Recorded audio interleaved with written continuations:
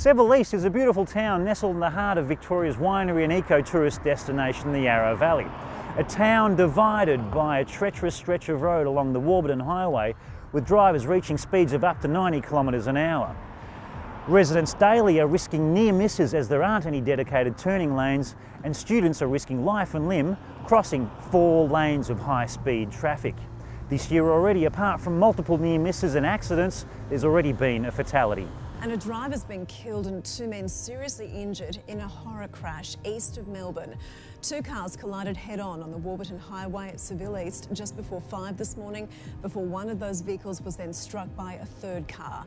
1 man died at the scene, 2 others have been taken to hospital. Our biggest concern has been the Warburton Highway. This stretch of road is the fastest stretch of road along Warburton Highway.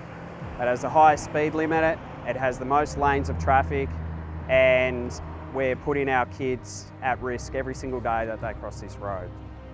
My name's Jay, and I think that we should have better places to cross, because I'm crossing this road daily and I have cars coming at me 90 kilometres an hour, and without anywhere to cross, I could be hit.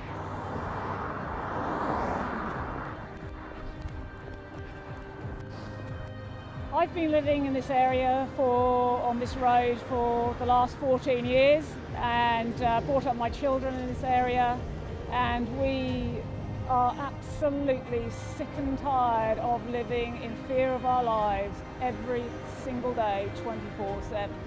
Whether it's trying to turn into our properties and side roads in Seville East, whether it's our children having to cross a 90-kilometre-an-hour zone, the 4 lanes of traffic. Every day it is worry that we as a community shouldn't have to put up with, and there's been a lack of investment on this road for decades. The ultimate outcome is to have safe turning lanes into residential streets and a pedestrian crossing for our kids to either seek shelter or cross a road safely without any incidents. That's ultimately what we want, is the safety of our residents in this area. This road is getting busier and busier, and it's long past time for action. And the people of Seville East want what every family deserves, that their children make it safely to and from school and their families safely home from work or the shops.